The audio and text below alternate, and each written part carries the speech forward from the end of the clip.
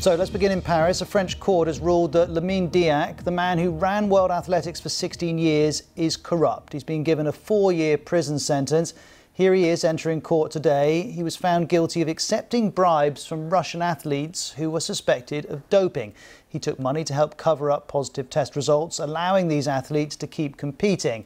And remember, this is the guy in charge of the entire sport. Here's our sports reporter, Alex Capstick. I mean, this man was a powerful figure in global sport, not just in athletics, where he was president between 1999 and 2015, but also in the IOC, where he was a senior member. People looked up to him. He led athletics. You could say, or some would say, it was a golden era because it contained Usain Bolt, of course, who's now retired from the sport. But underneath there was the stench of corruption, as we've heard, and as was found in a French court today, because he was accepting money from Russian athletes who shouldn't have been competing. Well, Lamine Diack says he's going to appeal. He's admitted to covering up doping, but he insists he was doing it to protect the image of the sport, not to make money. The French court disagreed. It found he took payments totalling €3.5 billion, that's around $4 million.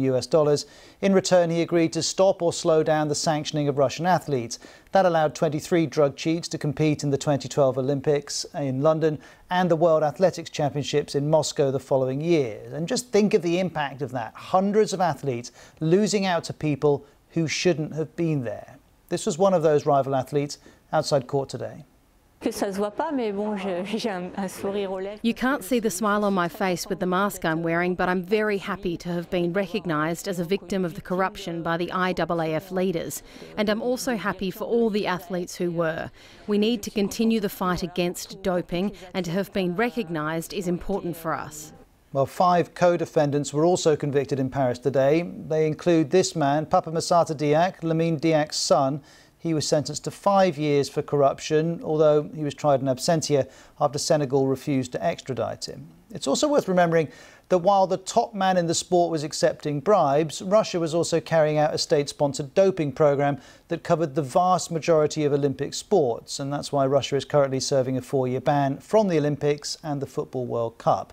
Well, the Times sports writer Rick Broadbent perhaps summed up a lot of people's feelings earlier. He tweeted, "I once asked the British runner Lisa Dobrysky what was worse, Lamine Diack covering up positive tests for cash or Russia's state-sponsored doping. Her answer, the president. It's a betrayal." Here's Alex Capstick again. So not a great day for the sport, and World Athletics, which is now run by Sebastian Coe, they've been trying to pick up the pieces from this, and they have been awarded damages of $16 million to be paid by all 6 defendants. That's a combined amount.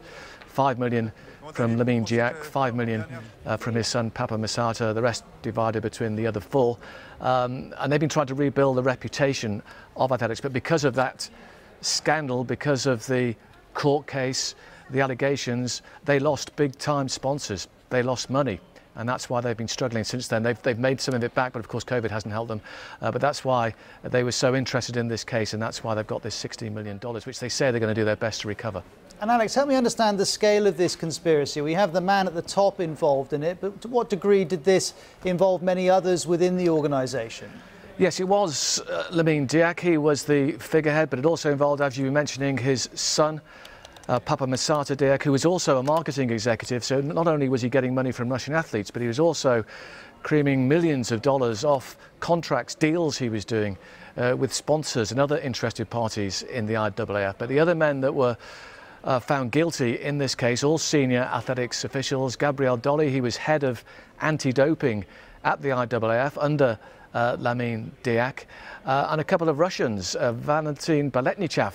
He was the head of Russian athletics. He was also the treasurer of the IAAF. He was involved in taking the money from the athletes and giving it to Lamine Diack.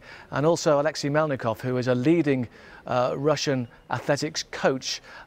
He was also involved in taking money from those athletes. I should say that both Baletnichev, Melnikov and Papa Massata Diack, they have been banned for life from athletics.